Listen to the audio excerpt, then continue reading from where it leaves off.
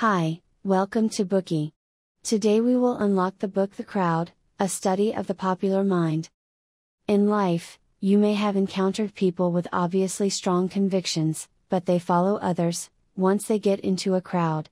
You may also have met some apparent gentlemen, who would become brutal and fanatical once in the midst of a crowd. To give a more typical example, British men are well known as gentlemen, who never spit out a single dirty word in front of women. However, they are also, deservingly so, known as football hooligans. The Hazel disaster in 1985 is a classic case. In the European Cup final, Liverpool of Britain and Juventus of Italy met at the Hazel Stadium in Brussels. UEFA, Union of European Football Associations, allocated a stand behind the goal to Liverpool fans before the game, and many Juventus fans also bought tickets for this stand. Throughout the game, fans of both teams continued to commit violence and throw items against each other. As there were not enough policemen in the stand to maintain order, the conflict escalated and eventually turned into a fight. The British football hooligans acted in an extremely manic and even brutal manner throughout the skirmish. They knocked down the barbed wire attached to the stand, held bricks and steel pipes, and strode to another stand to chase and beat the Juventus fans. There were 39 people killed, and over 300 injured in this conflict. This is the notorious Hazel disaster in the history of football. On hearing this, you must be wondering, why these British gentlemen became so brutal in an instant. What made them lose their minds, and become football hooligans in public? By reading the book, you will find the answer. The author of this book, Gustave Le Bon, is a famous French social psychologist and the founder of crowd psychology. He has published many works, such as The French Revolution and the Psychology of Revolution, The Psychology of the Great War, and The Crowd, a study of the popular mind. These works have contributed to the theory of psychology and anthropology, among which The Crowd is a milestone work in crowd psychology research. Since its publication in 1895, the book has been a best-selling world classic.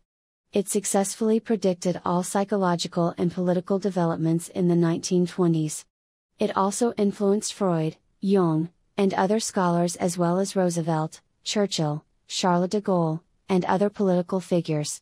We can use the book's analysis of crowd phenomena to interpret many social events around us.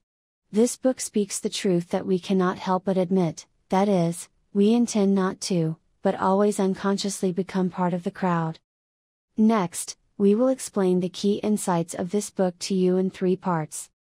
The first part, what are the psychological characteristics of crowds? The second part, what influences the psychological characteristics of crowds? The third part, how do leaders make a crowd follow their commands? Part 1, what are the psychological characteristics of crowds? Let's first look at what Le Bon means by crowd.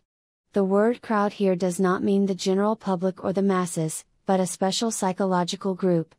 This is a group of people brought together by a certain event, or a speech, passion, fear, love, or hate. We must emphasize here, that these people come together in crowds out of this stimulation and influence. They are like hypnotized people, and at the same time, they also affect each other. Their ideas and feelings interact and shift into the same direction, thereby transforming into a tendency to act. In this crowd, a person is not himself or herself anymore, but a string puppet no longer guided by his or her own will. A person will lose sanity, and his or her sense of judgment in a crowd, and become intellectually inferior to himself or herself, as an individual. Such a group of people is what Le Bon refers to as a crowd, a neutral word. These people may be violent, destructive, and even susceptible of committing crimes.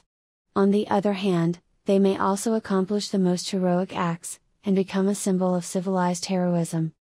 Specifically, what psychological characteristics does a crowd have? Le Bon believes that people in a crowd generally exhibit the disappearance of brain activity and personality. Next, let's elaborate on the 6 psychological characteristics of crowds. The first psychological characteristic of crowds is that they are impulsive, irritable,